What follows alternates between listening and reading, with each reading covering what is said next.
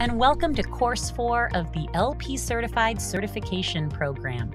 In this course, Safety and Risk Management, you will take a closer look at this fundamental and critically important aspect of retail operations. Safety in the workplace is a broad topic that covers a wide range of issues, each vital to the overall protection and well-being of our customers and associates, and each important to the successful operation of any business. This is especially important in the retail setting, where diverse environments, product changes, and seasonal transitions require ever-evolving safety considerations.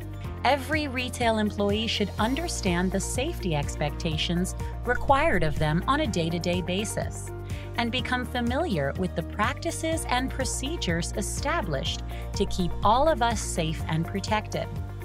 However, as a loss prevention asset protection professional, this role often carries additional responsibility, whether it's establishing a culture of safety, managing the safety program, responding to safety incidents and incident reporting, the various elements of fire protection, risk management and assessment, or insurance, workers' compensation, and liability issues. Safety and risk management have become core responsibilities every LP professional should learn, understand, practice, and promote as one of the principal aspects of their role.